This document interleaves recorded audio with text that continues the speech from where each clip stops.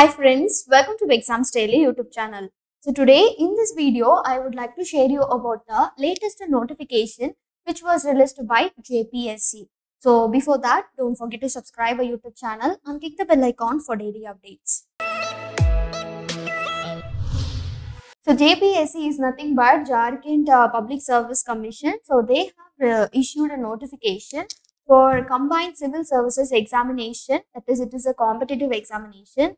If you are a person, you are passionate about this examination, you can attend this. And they have also inviting online applications for this examination.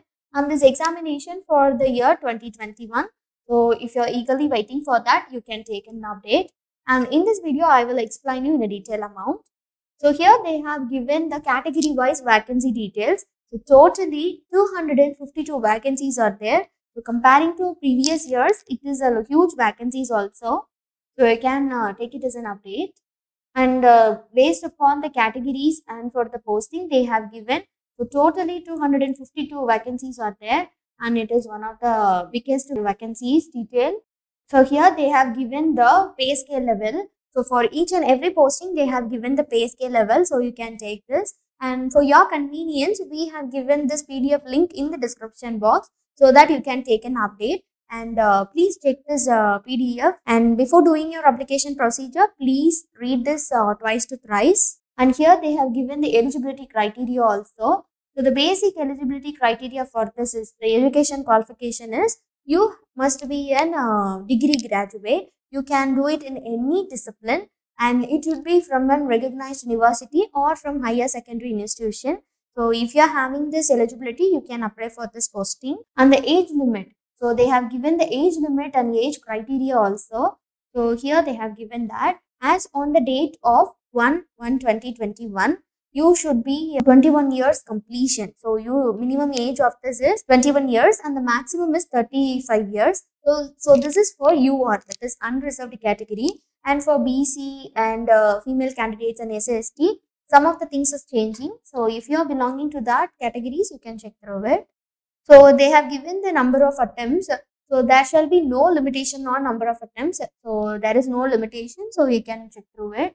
So here they have given the application procedure step by step. So please follow this. And if you are doing your application procedure correctly, then only they will be selecting you and then only they will be shortlisting you. So please do your application procedure very correctly. So try to avoid mistakes while doing these application procedure. So that's it about this. They have given a lot of information regarding this. So here they have given the PWD candidates nature of disability and the percentage of disability also. So you can check through it. So next is about the selection procedure. So the examination will be of two successive stages. One is of preliminary and the other is of main examination. So the preliminary examination will be of objective type and the main examination will be of written and interview. So you have to attend of this. And based on the merit list only, they will be selecting you.